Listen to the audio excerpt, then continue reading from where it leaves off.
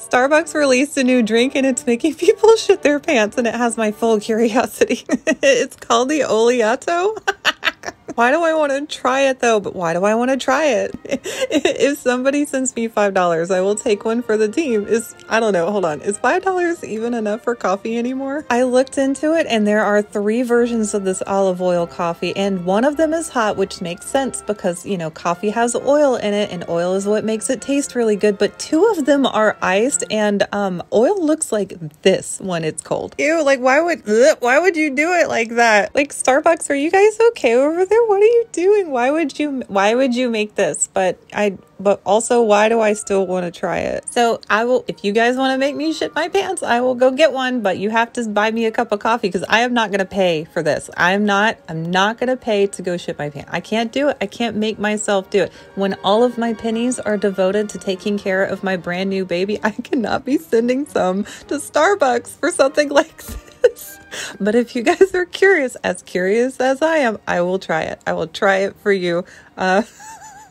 There are links in the place that links go. I love you guys. Bye. If you guys want to make me shit my pants, I will go get one. Well, if you guys didn't know, I live in the middle of nowhere in the Upper Peninsula of Michigan, and they are currently not serving Oleato lattes up here yet. So I have some olive oil and I got what I needed to get. We're going to make it here at home and I'm going to give it a shot. I got an iced one and I got a hot one just so I can try them both and have an honest opinion on it. I'm going to try the hot one first. I'm going to drink them both. Like, you guys paid good money to make me shit my pants, and I'm going to give it the best effort that I can. Fun fact, after you have a baby, you get to be constipated for an indefinite amount of time, and I am in the full throes of that right now. So as much as I'm not really looking forward to the potential effects of drinking 2 laxatives times 2, I'm also kind of looking forward to it. I don't know, man. I would not order this one on purpose. The hot one, it's not so bad, but I don't know. The oil just leaves a nasty taste in the back of my throat. It does not match the taste of the coffee. So let's try the iced one. I'm nervous about this one. I'm curious how long it's going to take for the oil to congeal at the top of it, but you know, so far it hasn't done that yet, but it does not look good. It tastes terrible. I'm going to drink them both and I'm going to give you guys an update in however long it takes for me to give you an update. But like, who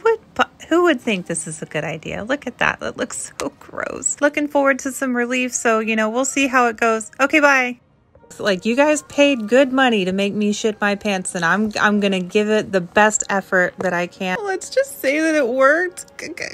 I feel like a new person. Colonoscopy prep could never. A little bit about me so you can find out whether or not this will have the same effect on you, just in case you need it. I do the whole 1 meal a day thing, and I eat really high protein and high fat, so this didn't exactly destroy me, but it definitely moved everything along at top speed. As you can tell from the earlier clip, it wasn't exactly the most comfortable thing that's ever happened to me before, but now that it's all over and I've had a nap, I feel amazing. I will never, ever, ever, with my own money or somebody else's, ever walk into a Starbucks and order that again. That iced coffee with the oil on top was foul. I shook the hell out of it before I drank it, and none of the oil congealed like it did in that one picture, so I'm kind of curious what the difference between their oil and what I had is, but it didn't do that. Thank God.